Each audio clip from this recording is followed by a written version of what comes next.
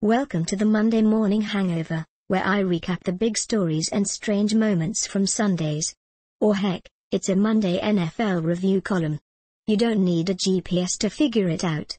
A farewell to flags. The first Sunday of the NFL season was supposed to feature more flags than a Veterans Day parade. It didn't quite happen that way.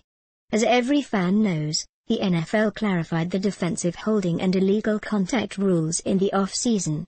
The clarification appeared to involve telling defenders that everything that made them successful has been forbidden, making their jobs impossible.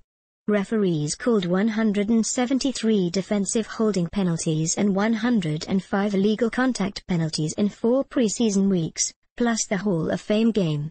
Add 63 defensive pass interference penalties, and the average team committed 2.6 variations on violating a receiver's right to waltz unfettered across wide-open spaces per game, a historically high average. So we expected every week one scoring drive to be marred by some miscarriage of justice, a thrilling strip sack on 3rd and 18 transformed into 5 yards and a first down because a safety got as close to a receiver as tennis players get when they both rush the net, perhaps.